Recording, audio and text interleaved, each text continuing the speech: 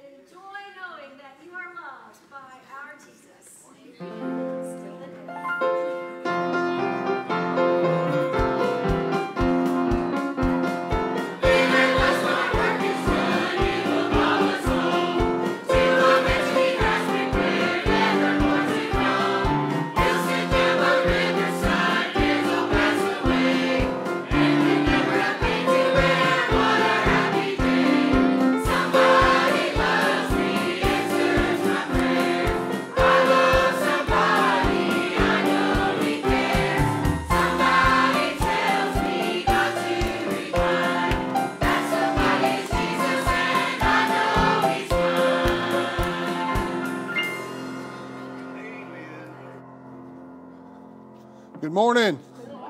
You may be seated. I figured the choir would be smiling a whole lot more since I was back. I guess that lets me know I wasn't really missed. Amen. What was that, Sherry? They smiled last week. Didn't expect that out of you, but I expected it out of somebody. Yeah, I expected it out of somebody, but glad to have you here with us today. Thank you for allowing us to be away last week on vacation. We watched online. Seemed like y'all had a great service. Brother Dwayne done a great job. Attendance was way up, so I thank you for that, which that's probably another indication that I need to take vacation more. But it was a great service we watched online. I hope you've all had a great week. I know we have. Traveling back home yesterday, it was an excitement to get back to home. There's that saying, there's no place like home, and that's exactly right. Because at my home, I don't have 14 people staying in a room above me, dragging furniture at 12 o'clock at night, keeping me awake. So last night was a good night, got some good rest, and ready for the day, ready to share with you what God's laid on our heart. But we have some announcements this morning. Sunday school's at 10, worship services at 11. Dinner and activities are off on Wednesday nights for summer break. This week will be different than any other week because we're getting ready for revival. Amen? We're getting ready to celebrate with each other and grow together more as a church and spend some time together for revival. Got some prayer requests this week, and then we'll get into what's happening. Those of you, Tammy Ledford's brother, Terry Reeves, passed away yesterday after his battle with cancer, and he passed away yesterday morning. And the church has been asked, they're up there now making arrangements at Bearden Funeral Home, and those will be posted out today. We'll send an email out with those. But they have asked the church to feed the family after the funeral in the Family Life Center. You can give monetary donations to Melba or Tina, or you can also go online and make those under the Give, where you pay for Bible school shirts and all those other things. There's a donation tab under there, and it'll go to that fund to feed the family. I will tell you this, from what I remember, they have a pretty large family, don't they? So they was quite a few of them, and they married out and married out and married out, and they're a pretty good sized family. So we need you to not put the weight of this on one or two families of the church. We all need to come together. Terry was a member here, and I know some of you probably haven't seen him, but he's been sick for some time now. So please lift them up, and remember, Martha, no mother should have to bury a child. My greatest fear is to have to lay one of my boys and to just know that somebody's going through that pain while I'm still here enjoying mine hurts to the core.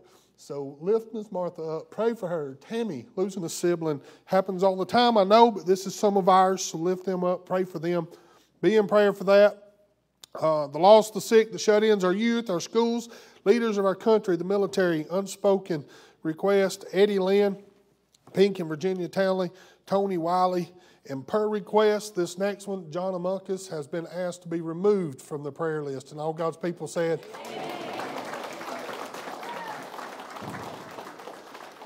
Tabitha Chastain finished her last treatment this week. I was so excited to get that text message of that chalkboard that said my last chemo treatment. So, well, I thought after you got on to me when I didn't tell you about it to begin with, I thought I might text you.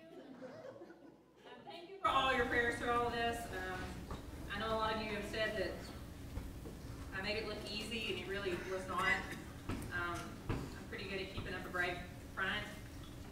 I will ask that you continue to pray. Obviously, I'm not in the clear. I'll go in about 6 weeks for a CT scan, and I'll have another colonoscopy, and then another CT scan next year.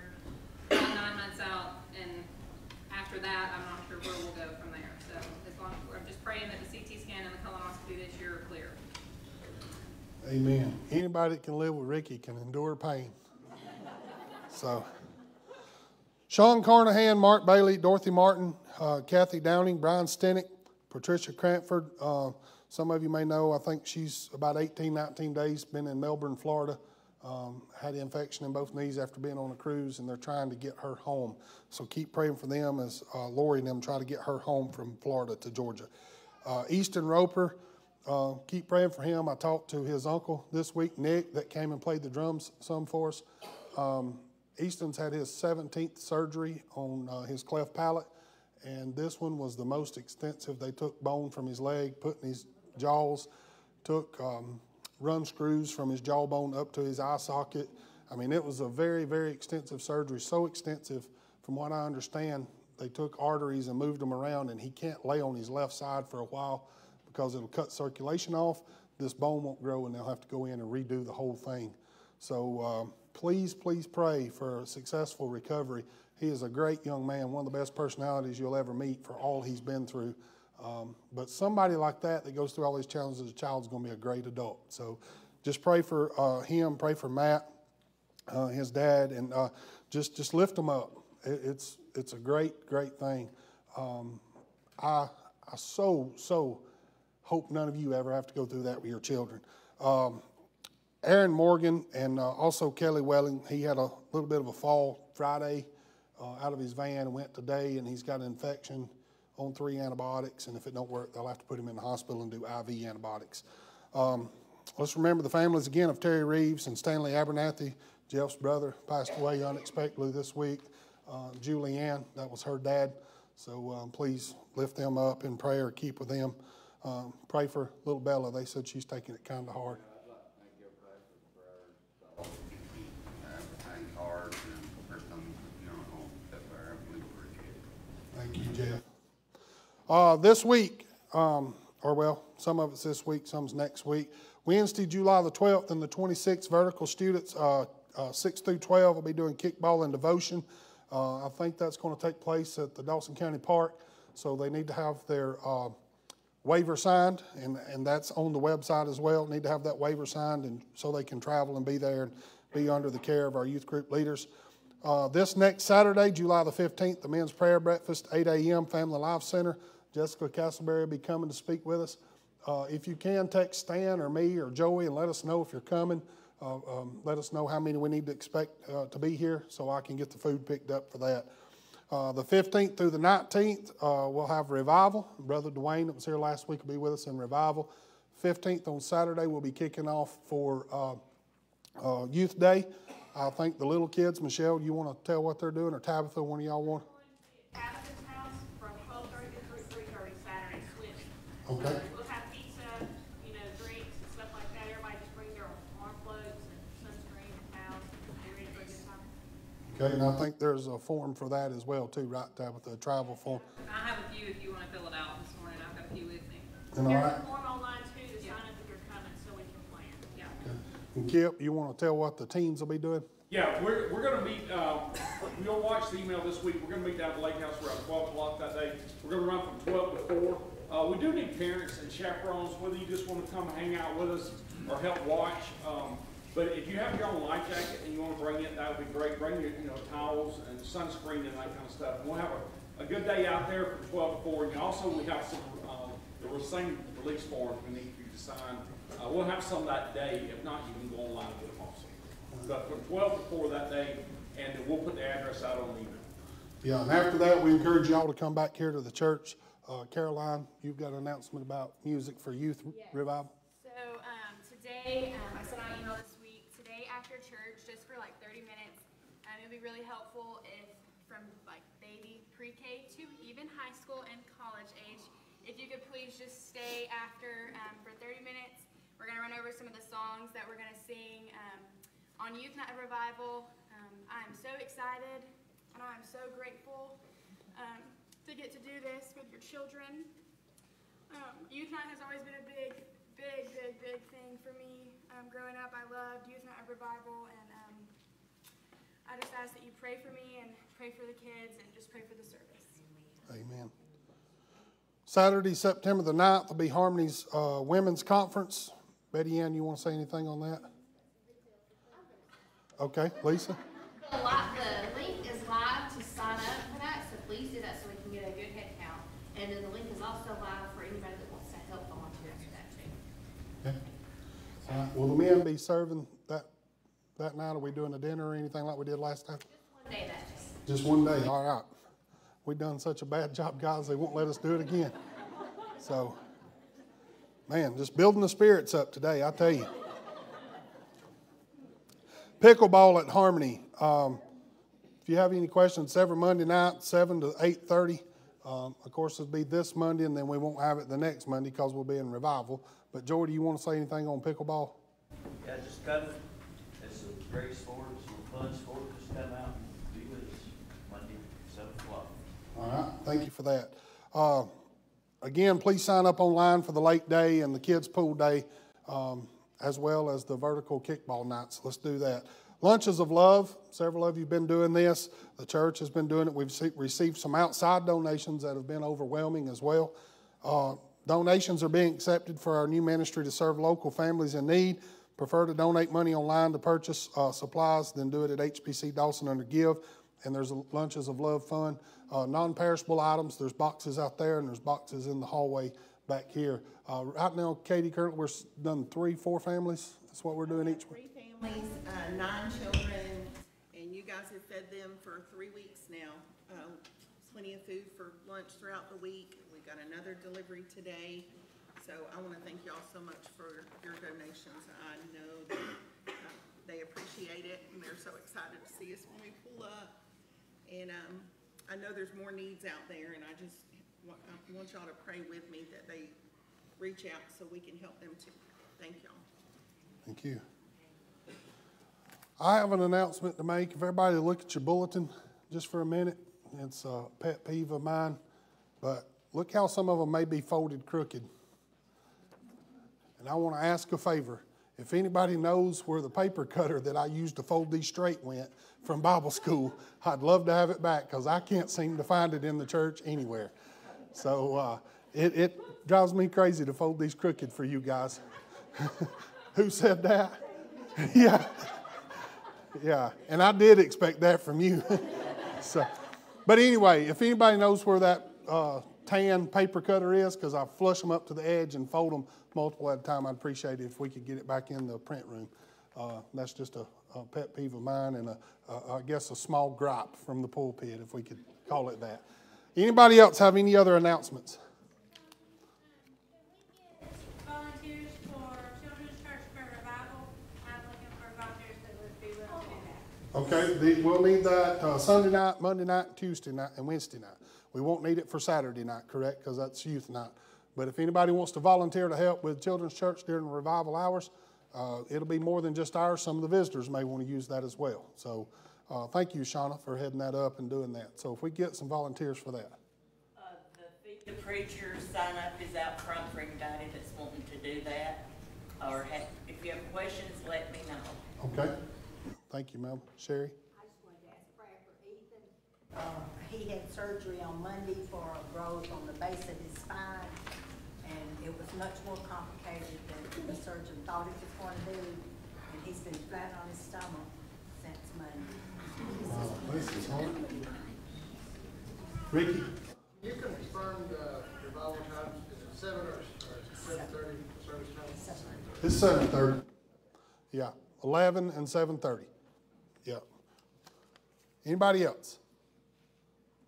I'm backed into another corner, Pastor Tony. Okay. I gotta leave. I don't know where to go. Bless you, Kenny.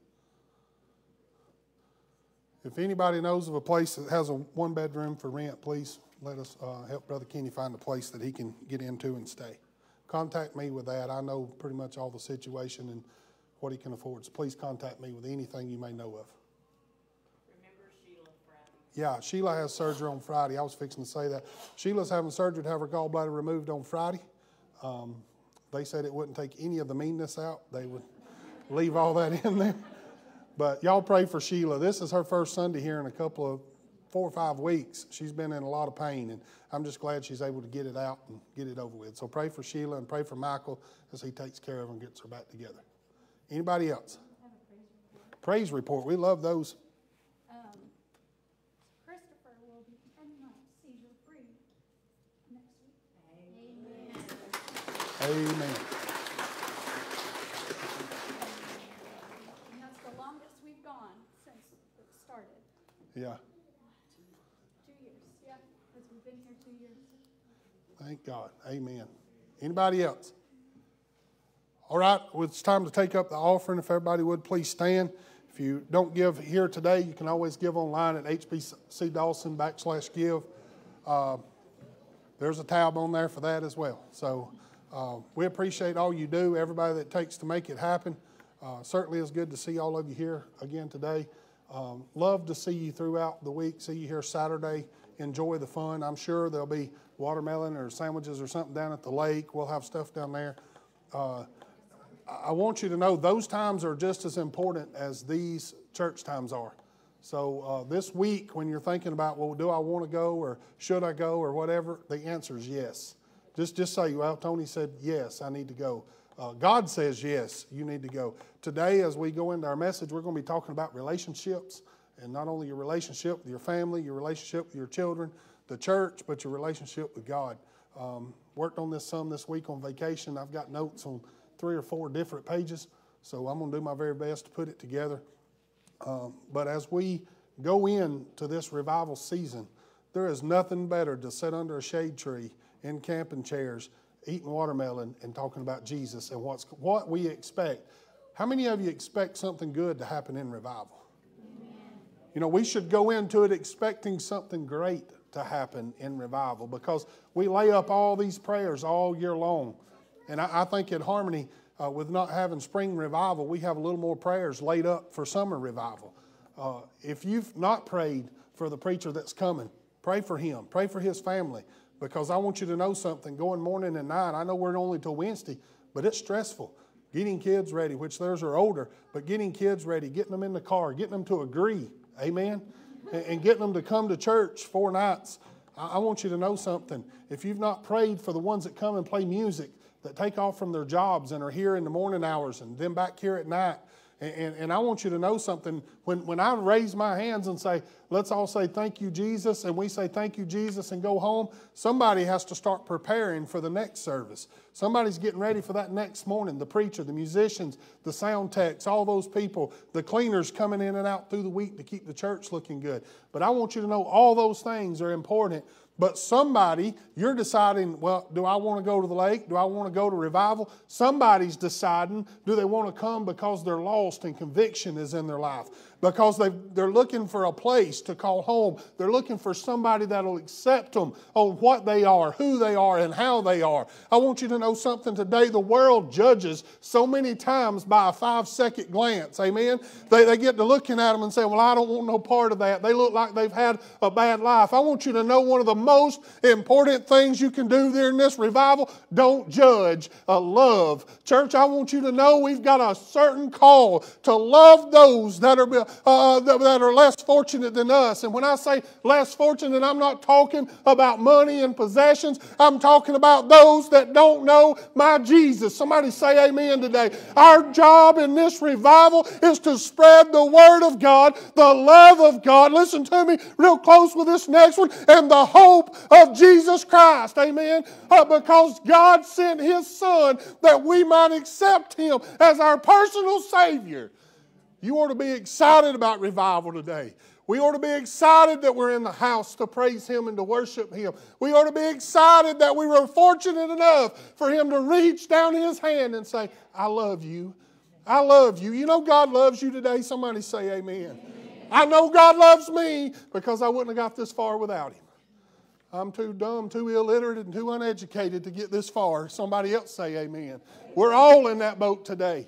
Because there's things, you may think you know everything. You may have a 4.0 and a big GPA average, and you've been to college and you've done all these things. But I want you to know something. We don't know what waits on the other side. But what a joy it's going to be. The Bible says we see through a glass darkly. We just see parts of what's happening. Well, I want you to know when time has come. I got to talking about this with Dusty in the office today. When the time has come and we all go stand before that great throne. I want you to know something when He says, well done, my good and faithful servant. There's going to be something. You ought to be excited about it. There's going to be something seen that eyes have never seen today. We're going to get to see the Savior in flesh. We're going to get to see Him and we can touch Him and we can talk to Him face to face today. What a desire. I love my prayer time with the Lord. Do you? But I'm going to love it when I'm standing holding his hands and talking to him about the blessings in my life and the favor. Listen to this, the favor he has shown on my life, because I didn't deserve any of it. But he showed favor on me and my little family. He's showing favor on this church this week. He's showing favor on each and every one of you this week. You ought to be excited today. I am. I'm excited. I love you, church. Before we take up the offering, as we take up the offering, I want to do this. I want to open the doors of the church for the reception of members. By experience of grace, if you've been saved, want to come as a candidate from baptism, under the watch care from a sister church, same faith and order. Or if you've got your letter with you and you want to come deposit it with the clerk today from a church in the same faith and order, or for some reason you can't get your letter, want to come by statement, listen to this. Statement of salvation. Amen. Ain't that the greatest statement you've ever made in your life? It's the greatest thing I have. You know, you look at my bank account, I don't have a lot, but I can tell you about my statement, and it means the world to me. But by statement of faith and baptism, by submersion, in the same way Jesus did. So as we go to the Lord in prayer and then we take up offering, the doors of Harmony Church are open for the reception of members. Jerry Smith, you lead us in a word of prayer.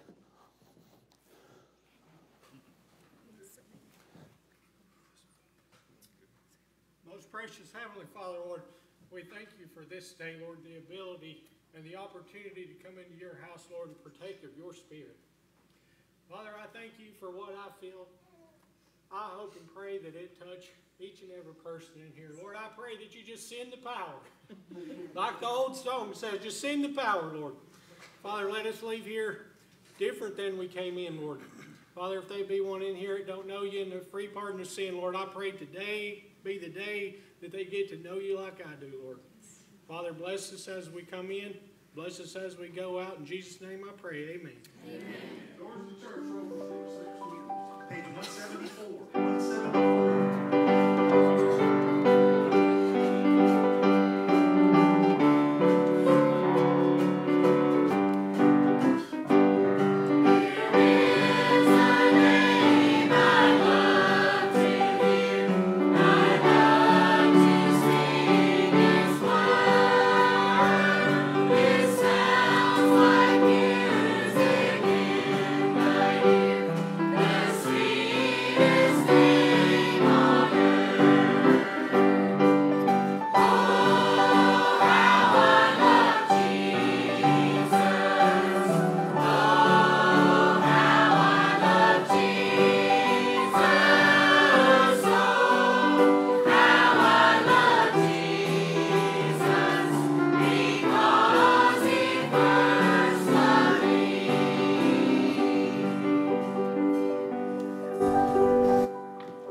If you would, yeah.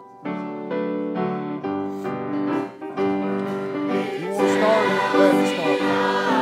Yes.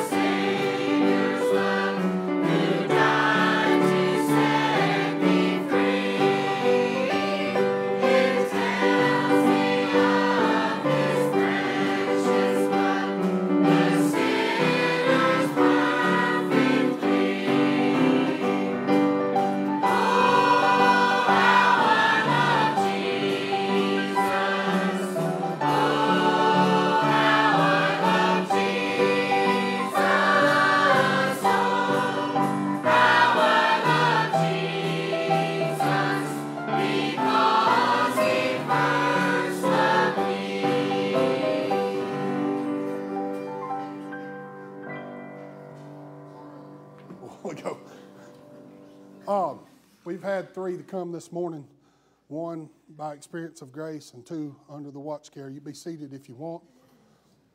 I asked Forrest if he wanted to start it off, and he said, nope, Dad's got it. So I want to share something with you, though. This will tell you a lot about the integrity of this man. I've known him since he was real young, visiting around and sitting down and watching him. And then at Mount Tabor, we got acquainted with his mom and dad real well, and his aunt and uncle, and got to see him quite a bit. But he was always loyal to his church. We'd miss him, and I'd ask his dad, I'd say, Robert, where's he at? And he'd say, you know how he is. He was over at his church teaching youth, doing things with them, helping lead, being over there helping grow a little church. But this morning, he came in. He said, I got some questions for you. Felt like a job interview. He said, if me and my family's going to come here, I got 3 things I want to know. I appreciate that. Don't ever think as to be a question about the Bible or about God or about the church and the fundamentals is going to offend me. Because Harmony, I have no problem putting you up against anybody else and saying it's a great place and we serve a great God. I'll let him start. My name's Dusty Couch. This is my wife, Erica, my oldest son, Forrest, and my youngest son, Waylon. Our previous church, they had revival the first week of July. So I was saved July 15th, right after revival, at work on the game box.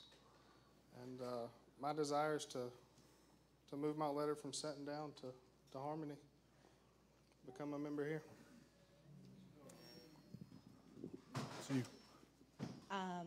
I was saved on a Sunday afternoon at Setting Down, and I would like to become a member here and move my letter from Setting Down to Harmony. I was saved here on a Thursday, and I would like to be baptized. And become a member. And become a member. There you go. How many of y'all have ever had the chance to shake this young man's hand? He's got one of the firmest handshakes as a young man you'll ever see. Very first time he looked me right in the eyes and shook my hand, I thought, this ain't no little kid. But you know what that means? He's somebody that his daddy told him a handshake means something.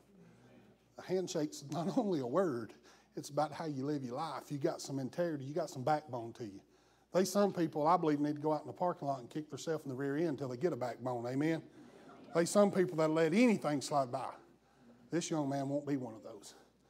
So you've heard their testimonies. They want to move their letter from Setting Down Baptist Church and come in Georgia, and he wants to come as a candidate for baptism and be a member of this church. We'll take them all as a family. We're voting on all 3 of them as a family. Anybody have any discussion on this matter? Need a move. Brother Moderator, I make a motion that we accept the Couch family as members. Okay. Any discussion? All in favor, let it know by standing up, if you would.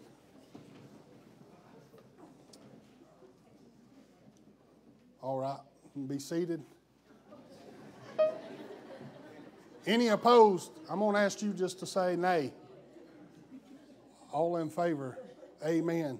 At the end of service today, we'll bring them around, give them the right hand of Christian fellowship until when their letters are brought in, and when his baptism happens, we'll give them the letters of church fellowship, giving them equal rights and opportunities to any member in the house of God. Great day, amen. Let's give them a hand. We'll bring y'all up after church, okay?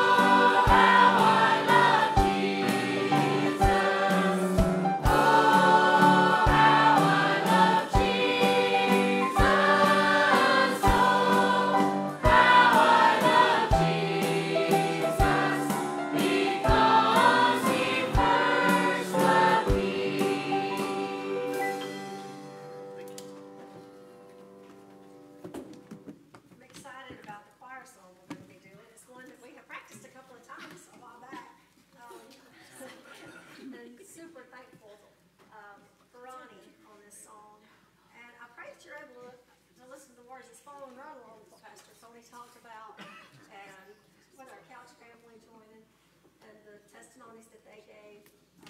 We remember a lot of the songs from our childhood and the special places they have in our hearts. The chorus of this song is built from titles of some of these wonderful songs. And I pray that they stir those emotions in you as you hear these.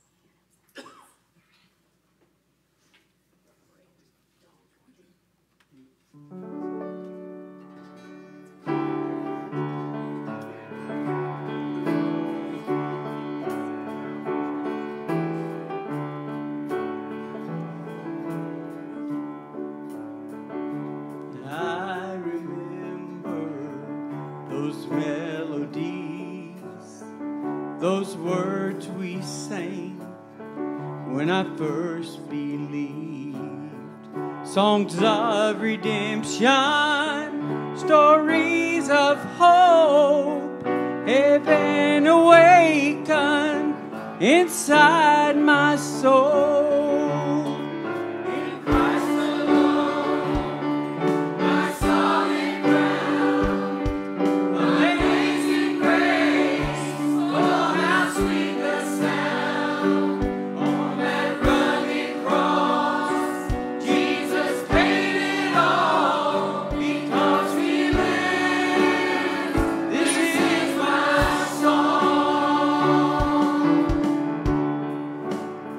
Peace like a river, love so divine. Those words we kept singing through the darkest night. Sweet hymns of freedom, anthems of praise, remind my heart to trust His name. In Christ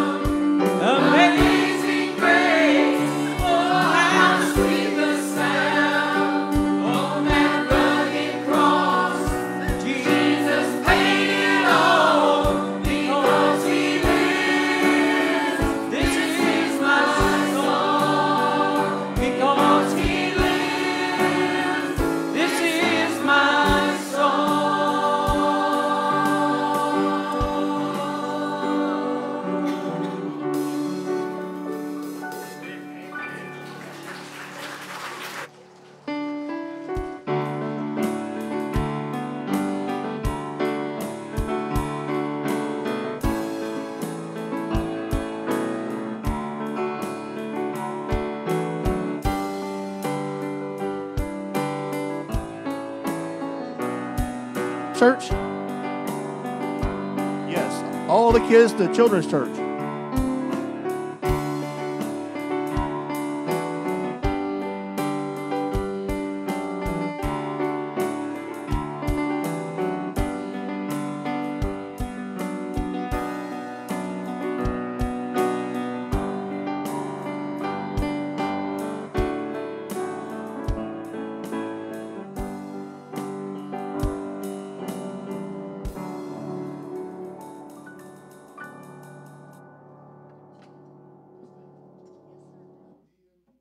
Seth and Anthony do All My Hope.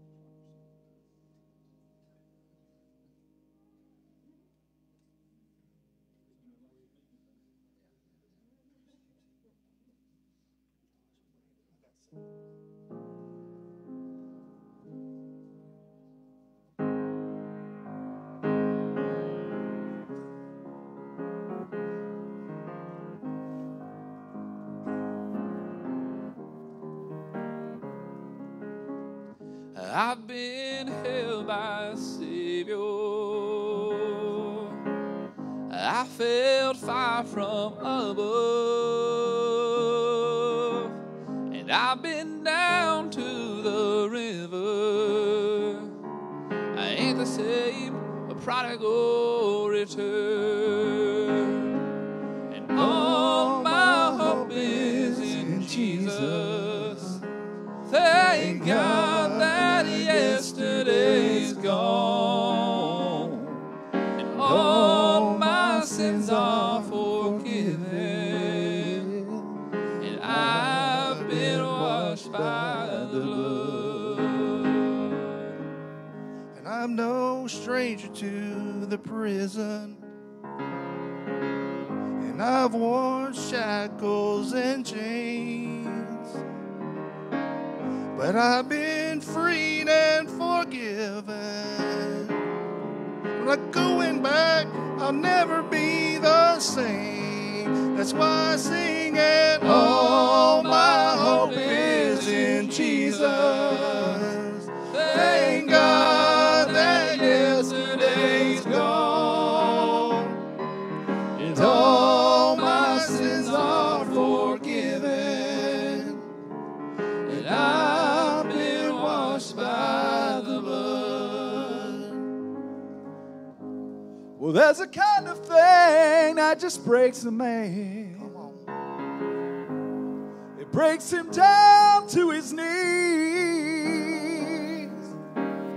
Lord, I've been broken more than a time or two, yes I have. But then you pick me up and show me what it means to be a man. I wanna sing now, all my hope is in Jesus. Thank God that yesterday's gone, and all my sins are forgiven,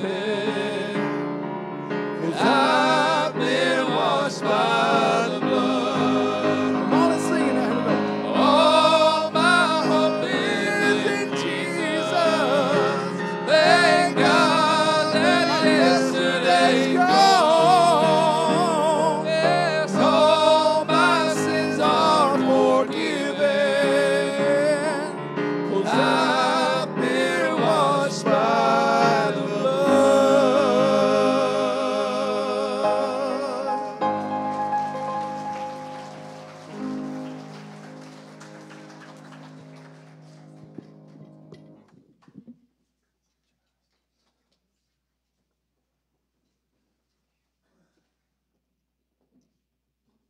Great job, guys. Thank you. Thank you, Ian, for playing. I can almost bet you he didn't even look at his piano notes. He knows it.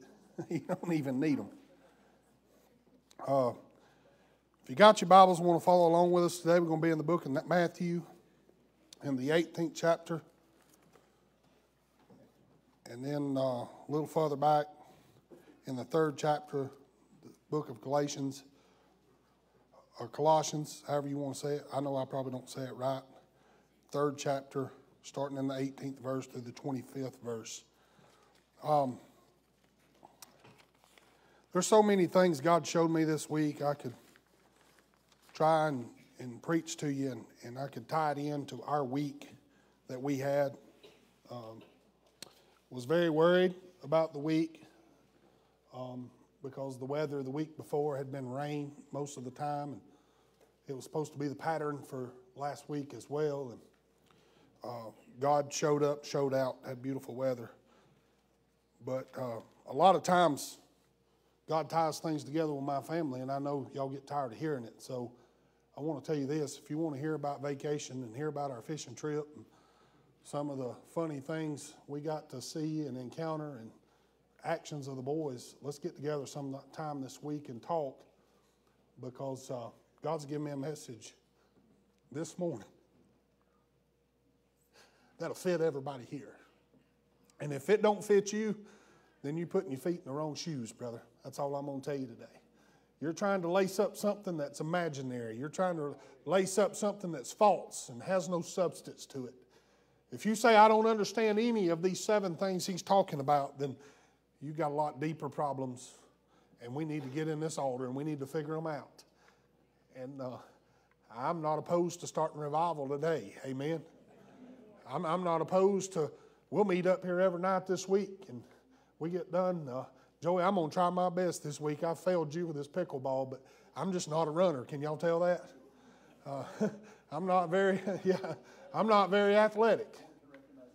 One can recognize another. Amen. You go in the attic at the house or the basement, and you're not going to find no track star or tennis star. I'm not a Ian Costley over here and excel at every sport I play. I found one where I could just be angry and hit people, and I enjoyed it, and so I played football. They call that fouls and all that in other games, and you get thrown out for it. But how is your relationship status? This week, I've seen a lot of it, on Facebook. Y'all can tell my wife and my children, well, except for Josiah, he was in there with me a lot, but they love the beach, and I'm not a big fan of it. I've made my living for years in the sun on roofs. I don't want to go pay money to sit in the sun. I'm on vacation. I'm going to relax in the condo with the air conditioner. Amen? So anyway, I've seen a lot of people's over the 4th of July and different things. I've seen the relationship status changed. Married, divorced, single.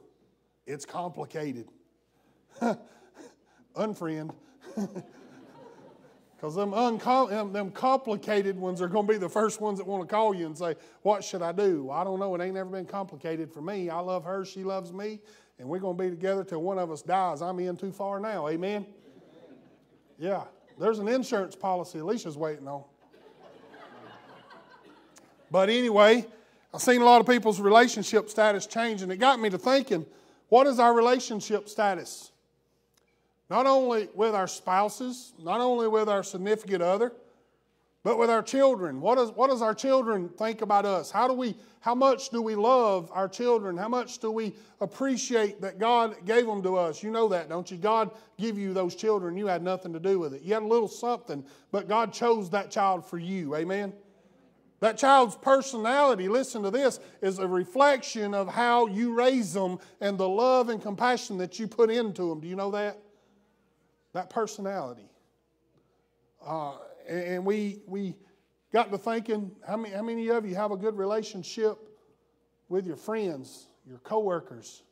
And listen to this one. This one's important. We overlook it, but I believe everybody should have a good relationship with their boss, don't you? Yes. I believe they should, because he's the one that signs, or she's the one that signs your check. And they're the one that ultimately determines if you're showing up on Monday after you get that check. You should know their family. You should know their circle. You should be involved in their lives and have a connection with them, a relationship with them. And the most effective verse I can think of to explain this, and this, and I don't even want to say I thought of it. God sent it to me. And it's a very, very familiar verse, Matthew 18, 19, and 20. Again, I say unto you that if 2 of you shall agree on earth as touching anything that they shall ask, it shall be done for them of my Father which is in heaven. For where 2 or 3 are gathered together in my name, there am I in the midst of them. And you say, well, preacher, that's talking about We got to have 2 or 3 or more gathered to have church. I want you to know something. Where 2 or 3 or more are gathered, he said, there I am in the midst. He talks about it not just for church. Listen, this may be a news flash for you, but we should have 2 or 3 or more gathered together in agreement, and Jesus will be in the midst. That means he will be in our lives, not only at church, but every day of our life. And I thought about that verse right there all week long. Some of you come in here and you go to church. You go to church. And you say, well, I was at church on Sunday, but I'm going to ask you this. Where was you really at? Where was you really at? Was you at church in the flesh? Or was you at church in the Spirit with 2 or 3 or more gathered together and Jesus was in the midst? I've seen churches full that Jesus felt like an intruder when he tried to go in because there was so much strife and contention and tearing apart and backbiting. Y'all want to know what backbiting is? Do y'all know what that is? Go to church on Sunday and go out of the doors of the church. Oh my God, did you see her? Did you see him? Boy, my kid would never do that. Yes, they would if you didn't have control and you didn't show them love and you didn't show them compassion. But people have different circumstances. So you know what you should do? You should go to that him or her or that mother or that father, and you should love them and you should come together with them, and then Jesus would be in the midst, and they'd feel like you loved them and cared for them, not because of their situation, but because of their connection through Christ. Amen? I'm going to ask the question today. How many of you here love me? Did your pastor ever ask you that? Raise your hands. I'm asking the question. How many of you here love me? All right, put them down. How many of you love me because I'm your pastor or because we're brother and sister in Christ? You tell me. Because I'm your pastor? You love me because of that? Or do you love me because we're brothers and sisters in Christ? Amen. Raise your hands if you love me because we're yoked together. Do you know what yoked is? Yoked is when 2 people or 2 things are put together. A marriage yokes 2 people together. A team of oxen are yoked together. When one moves, the other moves. You want to know why I think Harmony has such success as a church? It's because you're yoked together. Amen. Oh, we pray for the pastor and the revival help to be yoked together. It won't do no good if the pastor and his church is not yoked together before the revival help comes in. Amen. Where 2 or 3 or more are gathered, I'll be in the midst. I want to see Jesus in the midst, don't you? And so this came to us. This verse tells us of God's intentions. This were 2 or 3 or more. From the very beginning, it tells us these intentions. If we had a team, any sport, any thing that we could think of, and there was a team out there representing that brand, that name, it'd be very easy to tell the one that wasn't yoked in, wouldn't it? If it was basketball, you'd see some moving around in sync, and the other would be dragging their feet, missing shots. We all have those I'm just not feeling it days, don't we? We can't have those when it comes to church and when it comes to Jesus. We can't have those. We can't have those, well, I'm going to skip today and I'll come back tomorrow, or I'll come back next week. Well, we got revival. Listen, if you're soft-toed today, I'm sorry. I'm gonna get a little close, but I've got my toes drawn up. I wore my bigger shoes today so I could draw my toes up a little bit myself. I'm not just preaching to you. I'm going to preach to myself today. Because you know what? It's not my word. It's God's word. How many of you here know that? It's not my word. It's God's word. And the pastor don't ever get preached to but unless God gives it to us. You say, well, I can go to my pastor. I can go to my friend and I can confide in him. But I can go to my pastor and he'll talk to me and he'll pray with me. Who does the pastor go to talk to and pray? You ever thought about that? Boy, God gets us right in the neck and shakes us hard. Amen.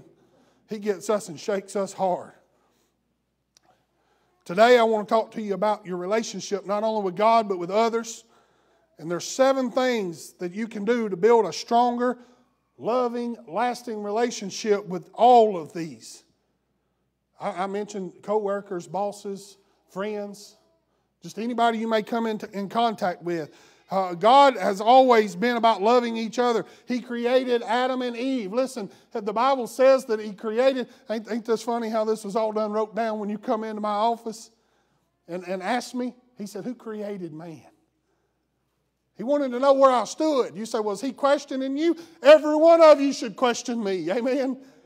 Every one of you.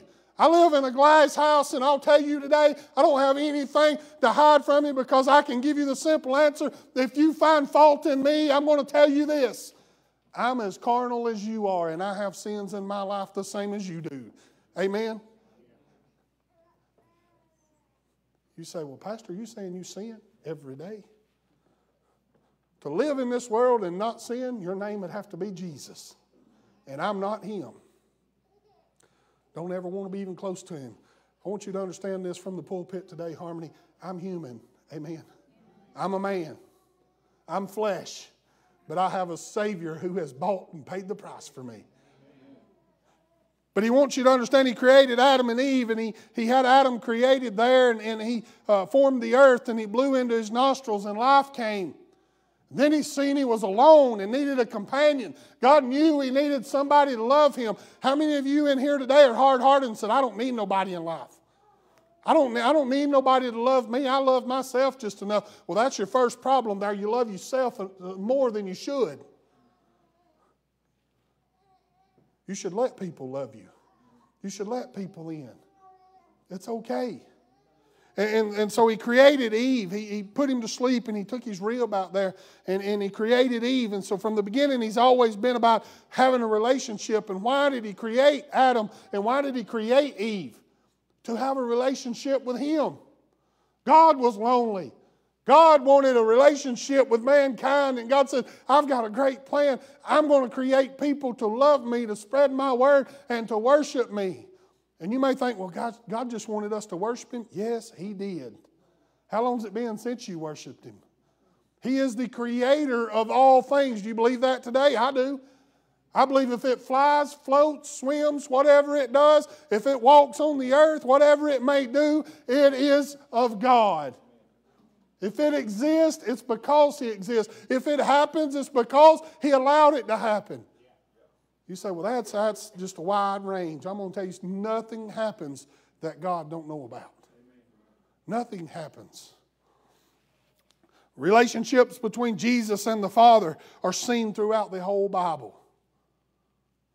He said, let us create man in our image. And then He went on and He said, in the beginning the Word was God, and the Word was with God, and then the Word became flesh. That was a relationship between God and Jesus, and the Word became flesh. And then when the Word became flesh and people didn't receive it, He took the Word back. He brought His Son back to Him through the crucifixion. And then Jesus told everybody, He said, where I'll go, there's a place prepared for me, not made by hands, but don't be afraid. And I'm paraphrasing here. He said, I will not leave you comfortless. And in a few days later, the Holy Spirit, the day of Pentecost, Brother Ted, I know you know that, the day of Pentecost, the fire from cloven tongues fell upon them, and they began to speak in tongues, and they began to be saved. Some 3,000 was saved on the day of Pentecost. What was that? It was a relationship of God and Jesus transcending to the Holy Spirit and being connected to us so we could be part of the relationship. How many of you have read about the day of Pentecost? In Acts. If you ain't read it, start in the front and you'll get it all. So He had the relationship between Jesus and the Father. Jesus and the church. Wow. He said, on this rock I will build my church. We've been called His from the very beginning. Do you believe that today? We've been called His. He built His church. You say, well, my grandfather, my great-grandfather's name was on the first deed. I want you to know something today. I'm as historical as anybody, but I want you to know something. Those men, those women that was here when Harmony was constituted, they were sent by God, the church. Listen to this today. Your name may be on a pew. Your name may be on a wall. Your name may be on a membership roll, but this church today belongs to God. It's His, it's not ours. You say, well, we got signatures on the bank, and some can get and some can't, and some can do this. That's Harmony's money. I want you to know something. It's all God's. And I'll get on some other point here today, too, if you don't. And I'm telling you, there's coming one here before long on tithing. But 10% of what's in your bank account belongs to God as well. It all does. But 10% of it, you're required. Listen, I'm going to say that word again. You're required to give it to God to lead and be the Christian you call yourself to be. 10% before anything else belongs to God. And I want to tell you something. If you're not doing that, you should, and then you'll find more joy in your life. There was a time not too long ago, through the winter months and into March, that I wasn't doing that. That I wasn't doing that. And I made a commitment that I was going to start doing that. And I want you to know something, my life's been so much different.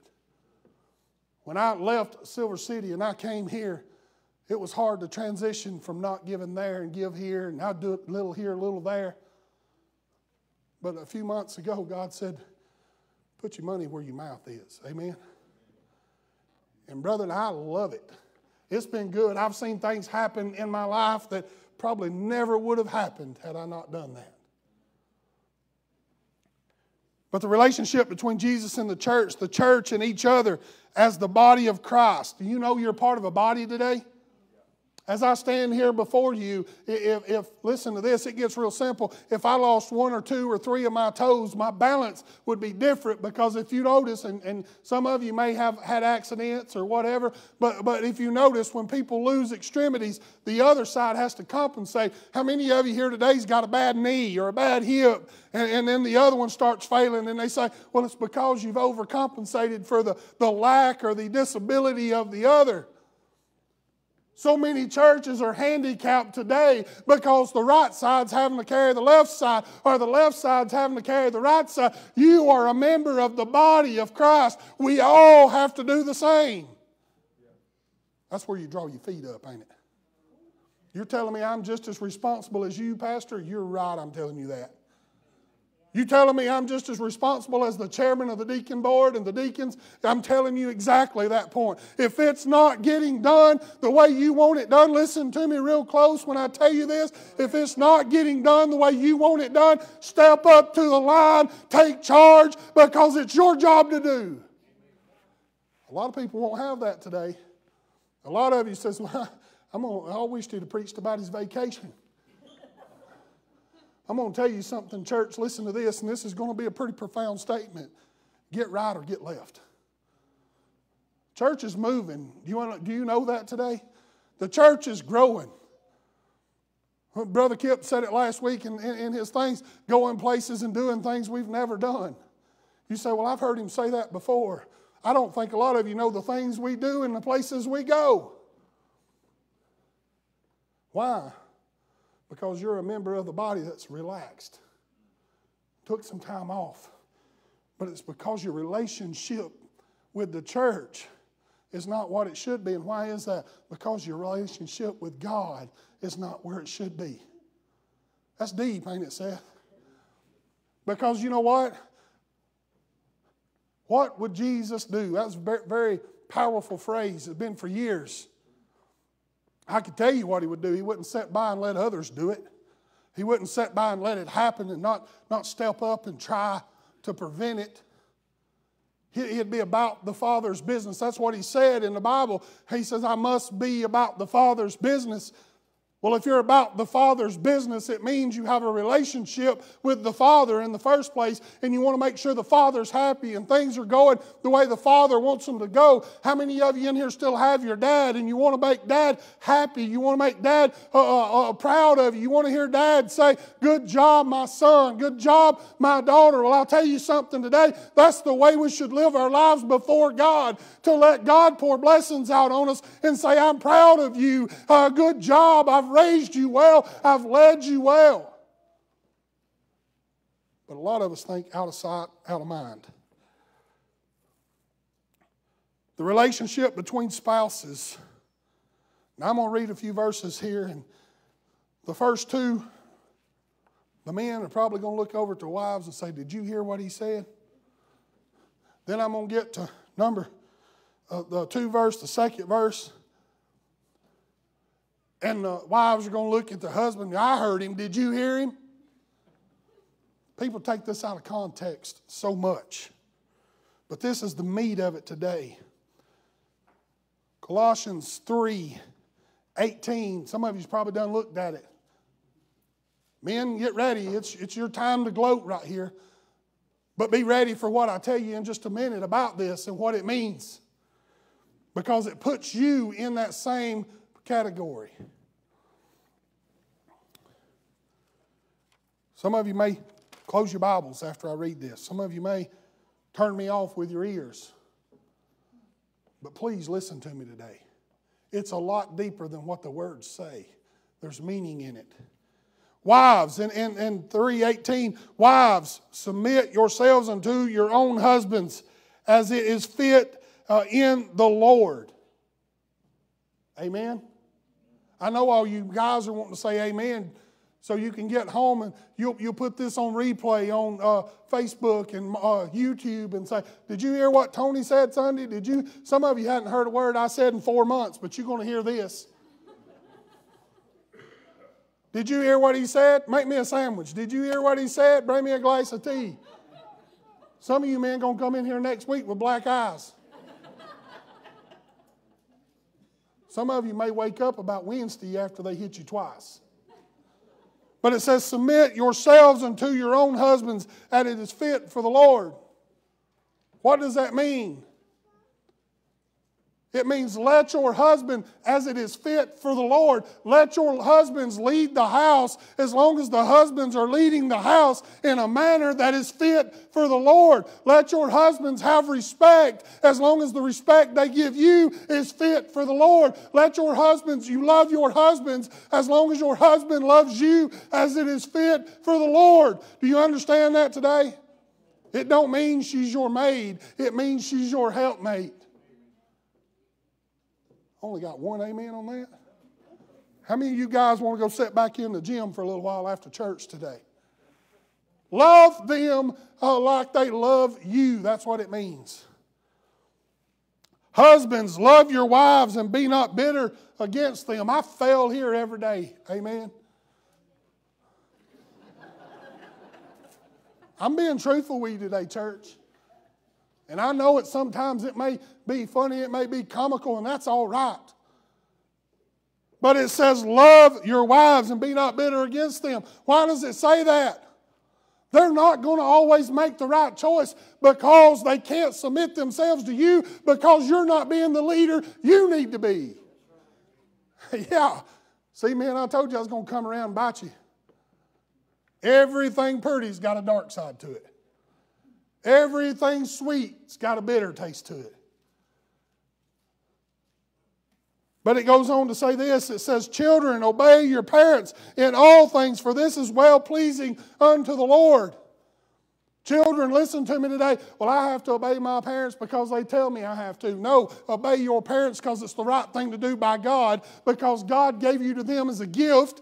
God gave you those great parents. I want you to know something. I asked every one of you in here today. I had the best parents in the world. Some of you may have a different story, but it falls back up to the other. The father wasn't the leader. And I want you to know something today. In the society we live in, there's so many fathers that are donors and not fathers. There's so many fathers that want to father a child, but they don't want to be a father to the child. And don't get me wrong, there's mamas too. But obey your parents in all things. Fathers, provoke not your children to anger, lest they be discouraged. What does that mean? Fathers, it means don't stand over them and tell them that's not good enough. That's not the right way. That's not good. That's wrong. Let's step it up. Come on, be better than that. Fathers, we shouldn't discourage our children from having, listen to this, imagination. But we also shouldn't, listen, teach hate to them. If we teach hate to our children, that's a word I don't even like to say in the pulpit. If we teach hate to our children, then they don't know how to love it with the purest of love, because then they have question. Well, does Dad like this? Am I making Dad happy? I want you to know something today, and you listen to this statement. You do what God tells you, and Daddy will be just fine. Because God ain't going to lead you down a road of destruction. God's going to lead you to the pathway of righteousness. And Dad should be proud. I've seen some hard dads broken when their children come to an altar and stand up and say, I've been saved. And I've watched them men that were so stern, and them men that were so solid in their word, and them men, listen, this world's different than what the world used to be back when my dad growed up. My dad bar fights and everything else, and working at the VFW as a bouncer and all those things. He'd seen some hard things. But I can tell you what, when I made one mistake in life and I come to him and I said, Dad, I know you told me not to, but Dad, I owned up to it right away because parents find out. Y'all know that? There's a circle. There's a circle of parents, and you live in a small county, and a lot of times, Dad was sitting in the recliner before I got home because he already knew about it. And he'd say, what you been doing? He'd give me a chance to own up to it. He'd give me a chance to lie to him as well. But I knew Dad already knew.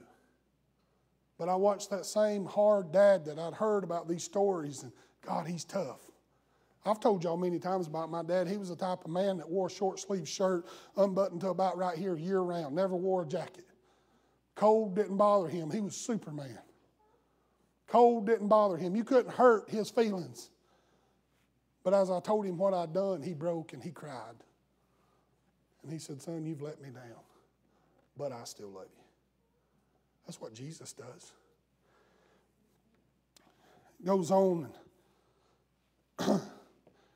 Servants, obey in all things your matters according to the flesh, not with eye service as men pleasers, but in a singleness of heart, fearing God. Amen. What if we looked at church that way? I'm not here to please nobody. I'm not here for somebody to see me, but I'm here to please God. What would some of you have to do today? I can tell you this, some of you would have to move closer to this altar. Some of you would have to move closer up here and say, let me get a little warmth from the fire. Let me get up to this altar so I can pray that, listen, there's nothing better than sitting here in the front of this church. Hey, you think this pew up here is just for me? You come sit with me anytime you want. But there's nothing better than sitting up here and hearing a saint of God let out a shout or an amen during a song, or hearing footsteps, and you're just waiting. Who's coming now? Who's coming now? Who's coming to the altar? Somebody, then they turn and go to the bathroom. I'll go as far to say this today. Deacons, y'all listen to me. Elders of the church, if y'all ever get the opportunity to build another church, the bathroom needs to be in the back. Amen? Yeah.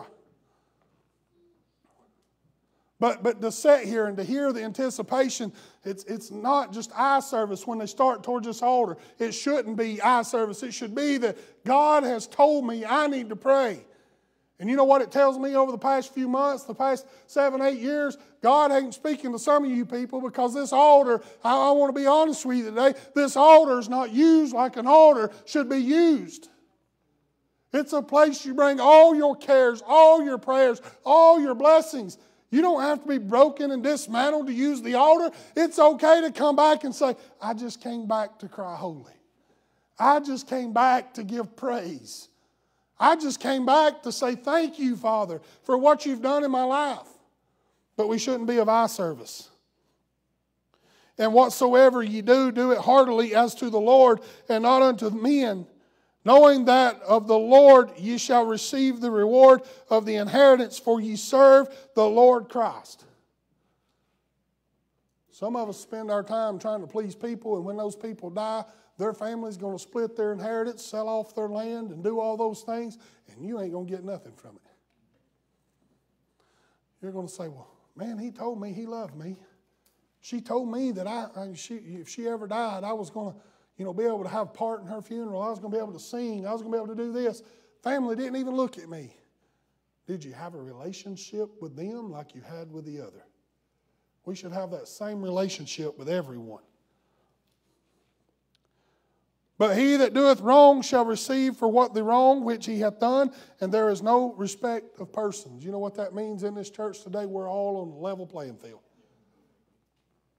So yes, you have the same responsibilities as me, because we're going to stand the same judgment. If someone comes in here lost and undone, it may not be me that's supposed to lead them to the Lord. It may be you. You say, well, I knew they was lost, but I didn't do nothing. Well, I didn't know it. I was just preaching the Word of God, and they didn't like me. It's up to you. The most importance of these steps is step 1. I'm going to go through these 7 steps, and we're going to try to close. Step 1. Realize that relationships are twofold. It takes two. Amen? Like I said earlier, if you're in a relationship with just yourself and you love yourself and nobody's good enough for me or nobody else understands me, then there's something wrong with you. There's a reason why nobody loves you. There may be some bitterness there. There may be some attitude there. Fix you, and then you can love others and let others love you. Do unto others as you would have them do unto you. Love others, and they will love you. Care for others, and they will care for you. Help others, and they will help you when in need. If others don't help you love or care back, they have an issue, not you. We spend so much time trying to base, well, they didn't hold the door for me. I'm not holding the door for them. They didn't pick up my plate at Bible school and throw it in the trash, and they picked up somebody else's. Did you pick up their plate and take it? Did you pick up somebody else's plate and take it? My child was in the altar, and I looked back, and they were sitting down. Well, what about when they were in the altar and you didn't come up? I can go on and on with many of these. We've got to love for everybody else and do for everybody else like we would want them to do for us. That's one of the greatest commandments. Listen to this little saying I found this week. It says, build a fence around your heart, not a wall. Wow. What's the difference in a fence and a wall? They'll both keep people out. This is why. You allow others to see in, but not readily touch it. They can see your life. They can look at your life. But they can't literally touch it. And then you let them approach and behold and consider the beauty of what you're living.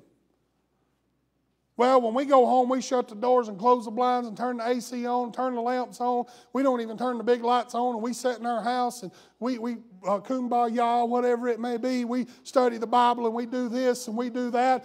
You do it all in the privacy of your home. How does anybody else know you're doing those things?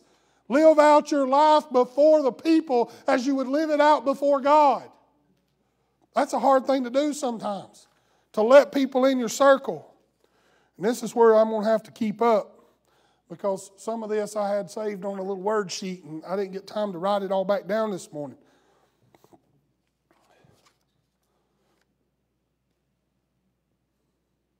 What are your God-centered relationships? What are they today? Have you even checked up on them? Your relationship with God, where's it at today? When's the last time you prayed to Him? When's the last time you asked Him to lead you, to guide you, to help you make a decision? I'm that person. If I want it, I get it. If I want to do it, I go do it. It's not always healthy. It's just the way I've always been. But here recently, after the last few scares of health I've had, I've asked God, what do you want for me out of my life? Where do you want me to be? Where do you want me to go? And this time of year, everybody gets tore up about it. Well, you know, it's coming up revival time, and the preacher leave, the preacher go. He's been here a while. What's going to happen? What's not going to happen? Well, I can tell you this. God said stay, and I'm planning on staying. So we can get that out of the way before revival. Because I don't want any of you troubled about it through revival and some lost soul go out into this world and never set foot back in a church. God said there's a field here that needs somebody to watch over it. I've chose you to watch over it. Now, if you want to leave, you leave. You cry, you whine, you do whatever you want. But God will speak to you plainly and tell you what He wants you to do if you'll open up and let Him in and ask Him the question, God, what do you want me to do in my life? God, where do you want me to go? Dustin, probably one of the hardest things you've ever done, leaving the church you was born in and grew up in. But God sent him here. Why? Because you love his family. You love his children. You accept him and her and the family as they are without judgment. You love them pure. Why is that? Because you want the same love back, and I have no doubt that they're not going to love you the same. Let God in. So how's your relationship with God? What about your husband or your wife? How's your relationship with them? How's a Wednesday or a Monday morning relationship with your husband or wife? Them weekends are a little different. You got time to get away from each other and do those things, but when you got to go to work, he or she may be off that day. How many of you get a little bitter about that? I do. I call her 15, 20 times during the day. What are you doing? Where are you at? And I rub it in. Well, I'm at work. Somebody's got to work. Do I not? I try to make her feel guilty. When you know what I should be doing? Look, I'm going to preach it from the pulpit. I should be lifting her up and praising her that she's excelled so well. Listen, I'm going to let out a story here today. My wife probably makes more a year than I do. Why? Because she's put her heart into it. She's had compassion. But how many times do I tell her that? How many times do you tell yours that? How many times do you thank them for their commitment and their contribution to the marriage? Well, I didn't think about it. We got married, and she's supposed to be mine. I'm supposed to be hers. She's supposed to submit to me, and I'm supposed to love her. It's all good. You can buy a dog, but if you don't train that dog anything and you don't show that dog love and respect, that dog is going to pee on your front porch and poop in your yard. I'm being honest with you today, church. You can marry your husband or wife and tell them you love them, but if you don't show them appreciation and consideration and congratulations and let them know that they're contributing to the marriage, they're going to feel like they're out.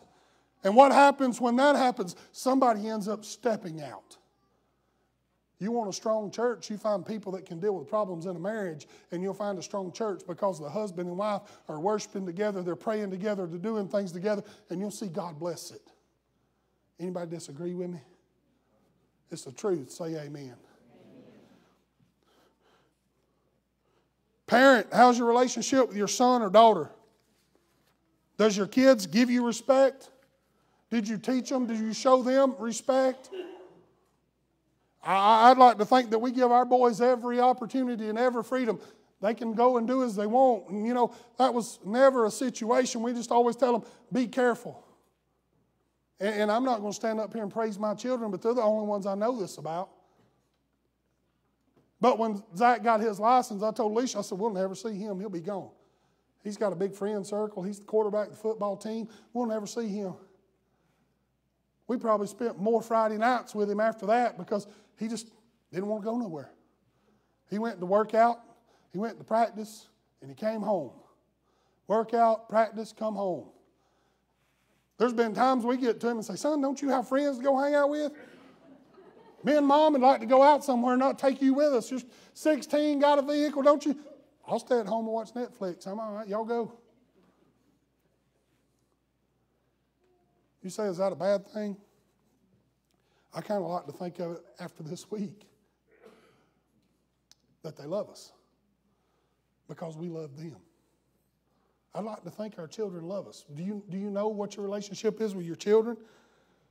With the church, brothers and sisters in the Lord, where's your relationship with them? Can they come to you with their problems? Can you go to them with yours? What about your pastor?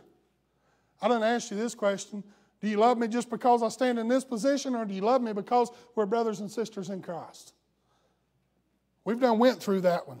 To your employer, then with others.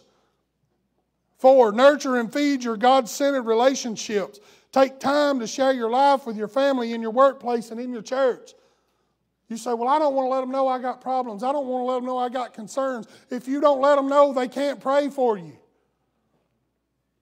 Some will get mad at the pastor because he didn't come and visit, he didn't come and see. Well, I'm going to tell you just a worldwide thing here. There's a lot of deacons here today and former deacons and people that used to serve as deacons, but I'm going to tell you something. Read your Bible and find out the pastor's job is to preach the word and the gospel. The deacons were set aside to tend to the needs of the widows and the church. So listen to this before you throw that rock at me and say, well, where's the pastor at? Where's the pastor? Where's the pastor? All right, the pastor should be there. I agree with you 100%, but he should have a deacon board right behind him. It's our job, it's our calling, it's our duty. It's what we were laid hands on to do. It's what we should do, but we have to do it together. But we don't know because you don't say. We're going to keep our problems concealed. Somebody might cast judgment. So we're not going to let the church know. But then things go south and something really bad happens. Well, where was y'all at when it started? Well, you didn't tell me about it. I'll hear stories of somebody been in the hospital 3, 4, 5 days. Well, they're upset. They ain't seen you. I didn't know they was there. We have more communication capability right now than we've ever had in our lifetimes. We can look at a phone and talk to somebody in another country. Lord help, but when things go bad in our lives, we don't want to open up and tell somebody because we're afraid they'll cast judgment. Why? Because we don't have a good relationship with them. We don't have a good relationship in the church. We don't feel that we can trust them. That's why we have to work on all these relationships. They all work together. Take 5 seconds to look around the congregation and make a mental note of who is not here today. Just take a minute and look around and say, who's not here? Then find out where should I go find them at. Should I call them, tell them I miss them? I spend time doing that every week. Do you? Well, you're the pastor. It's your responsibility. It's yours too. We're in this together. Let me tell you something. When the time comes and we step down from being the pastor at Harmony, when that time comes, I'm still a member here. Thank God. Amen. And I, for one, am not going to say it's his job to do it, because then it's my job again too. You never leave that job. We're supposed to take care of each other. Go out to lunch with a different individual or family one Sunday out of the month and spend time getting to know them. A few years back, we bought some gift cards and gave to several people and said, take 2 or 3 other people and go out to lunch. Some of those are still meeting.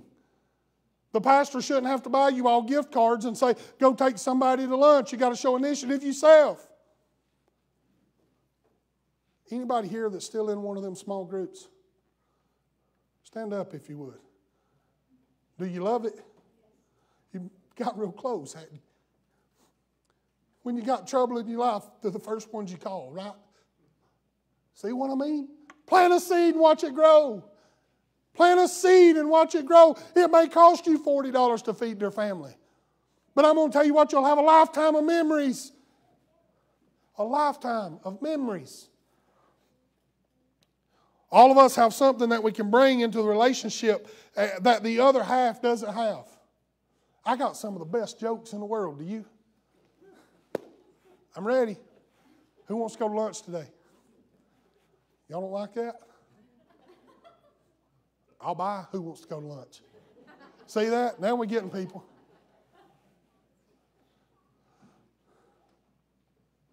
You may have a charming personality. I'm missing that. You wouldn't amen my jokes? It's because I don't have that personality. Have you shared it with me? You see what I'm saying? We get together and then everything becomes a lot more fun. At a time like this, when the pastor feels like he's preaching a message, stepping on your toes, and we can still laugh in the church. You know why? Listen to this real close. We're family. We're a family in a body of Christ. We should love like that. We should give like that. Letting the other person know what they mean to you. Oh, wow. I don't want to share my feelings. I don't want to get all sappy. You'll be the first to share when the Bulldogs win the national championship, or the Braves win the national championship, or if the Falcons ever win a game. I told y'all I had good jokes.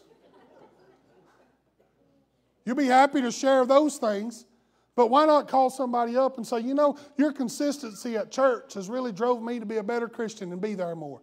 Your love and compassion for the children, Shauna Bryan, has really showed me that I need to know these children more. Lisa, Henderson, Michelle, Reynolds, I'm just calling a few. Katie, these that's Erica stepping up there in Bible school. These leaders that, Listen to this. Y'all might not even, some of you may not even know this. You stood up and voted to put them on the Kid Men ministry part, and we're going to be voting on it again. I think you should all know what that Kid Men involves. They're here early on Wednesday printing off copies, meeting through the week and making sure those kids have the right curriculum to make the right choices in life. It's a love and a passion. How many of you have went to them and said, thank you for doing that?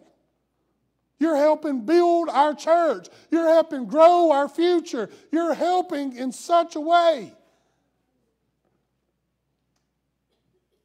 No, but they get the, oh my God, we got to do something about these riding toys. I can't eat my free Wednesday night meal because they're riding toys in the gym. We got to do something about these balls. Didn't we build an outside court for them kids to go out in the middle of December and play on the outside court?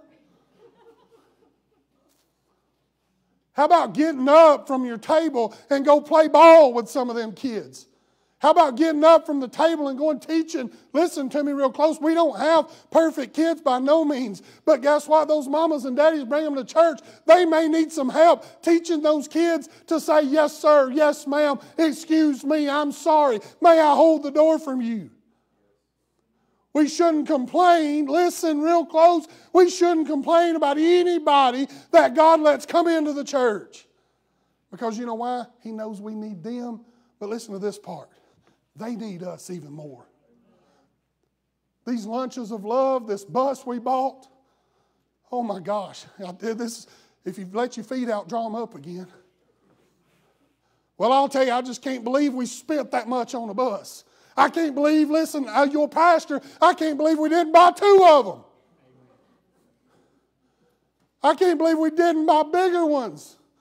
Because those are full every Wednesday night. Coming in here for what? Pastor, we love the food. Can I go get seconds? Pastor, you're really funny. You can't play sports, but you tried. Those kids are honest. We got to build relationships. Most of us know how to affirm people, especially people who are like us and people from whom we want something. But we sometimes do not affirm those who are closest to us because we take them for granted. Oh, Lord. God bless you if you're going to have to stand at Ingram's or Bearden Funeral Home one day and say, I wished I'd have told them how I love to hear them sing. Ian, I love to hear you play the piano.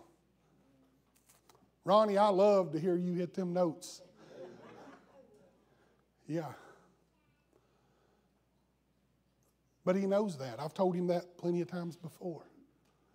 Ian knows I love to hear him play because I've told you before.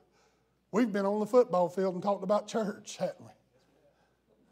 And the only reason why, because I kept hearing the defensive coach saying, Ian, you ain't getting it. Ian, you got to step it up. And I'd go over to Ian just to break his little bit of disappointment there. And I said, man, that was a good service Sunday, wasn't it?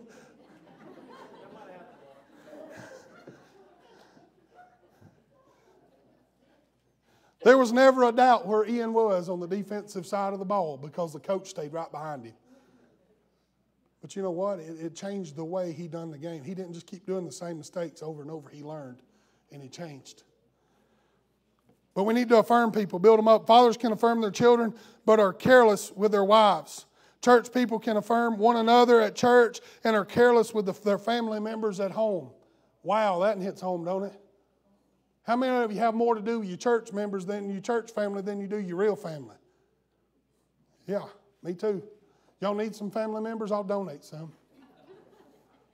I got some at the top of the list right now. Make God, number 5, and I'm about done. Make God the center of all your relationships. Build the relationships around God, starting with your wife and your children. Get back to that submit and love each other. Love your wives. Get back to that and make that work. And if you build it around God, I promise you it won't fail. If you build it around God in church, realize that people will let you down, but God never will. Well, that's a hard thing for a pastor, but Lord, have I learned it the hard way. We love you. We just care for you so much. And then when a little bit of trouble comes, they're way over in another pastor.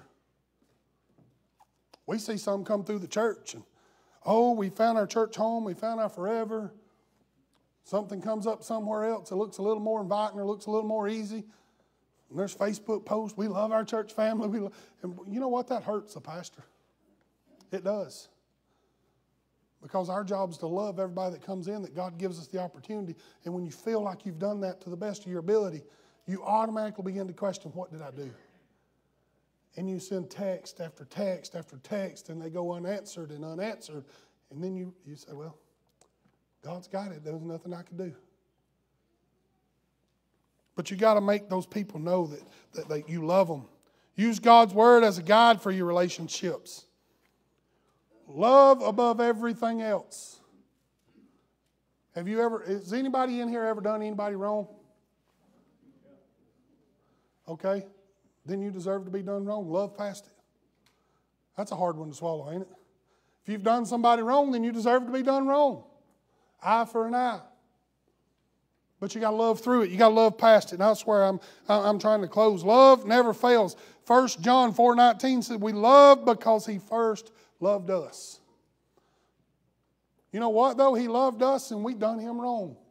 As people, as a generation, as a society, we done Him wrong.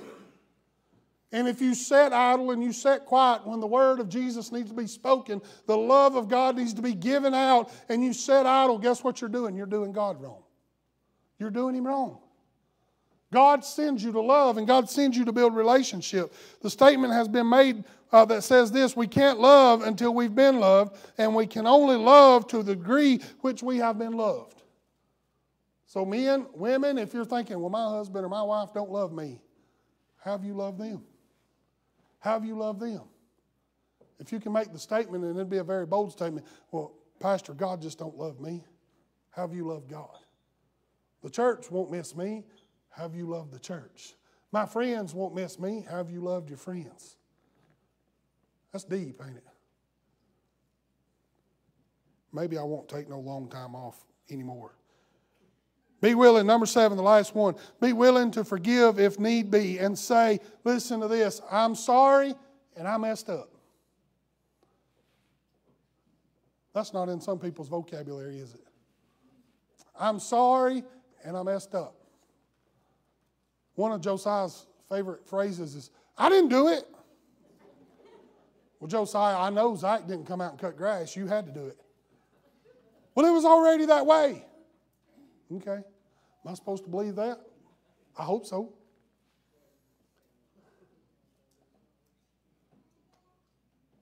I want you to know today I love you. And I've messed up in my life.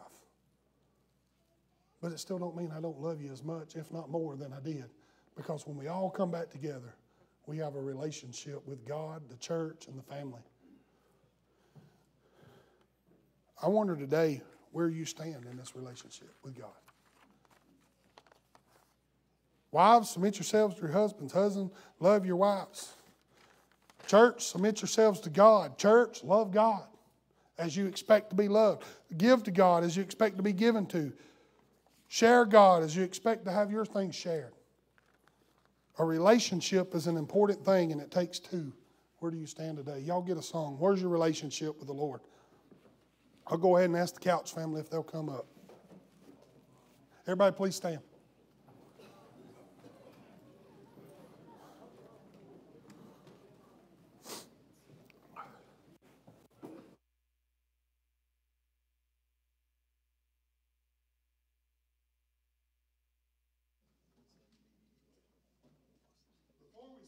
Give you time to quit thinking about it. Has anybody got anything you want to say? Anybody? Visitor, member alike. You're here. We love you all. We're going to sing this verse, and as we sing this verse, you come around. We'll start over here with Finn. Finn, you listening? Finn, you come through this way right here, and you go back out that way. Michelle, y'all sitting on the back. When those come through, y'all come down and come through. Everybody will come through this way. Once they're done, Terry, you'll come across and go out that way. Y'all understand that? Let's see if we can make it this time. Y'all understand that? What? All right, Finn's in charge, so it's his fault if it messes up. Look, today I want you to know this. I know that was a long message. It's 12:45, and I know you're ready to go get lunch. But I want to let you know this. God loves you. God loves you. This church loves you. And I just want you to do this with me right now. If you'll be here for anybody, if they ever ask you, just lift your hand up towards heaven. Say this with me. I'm here. You know what here means? Help everyone, restore everyone. God give me that. 2008. And I've not been brave enough to do what I was supposed to do with it. But there comes a point in everybody's life when they need somebody to call. And we've all said it. I'm here if you ever need me. But are you really there? Are you really there? To where they know that in that last moment of desperation, they could call you and you'd pick up and you'd say, I'm on my way. I'm on my way. I'm here. Y'all come around, give them the right hand of Christian Fellowship. We love you. We appreciate you. And after you've done this, you're free to go. Church Hymnal 331. Ben doesn't give up leadership.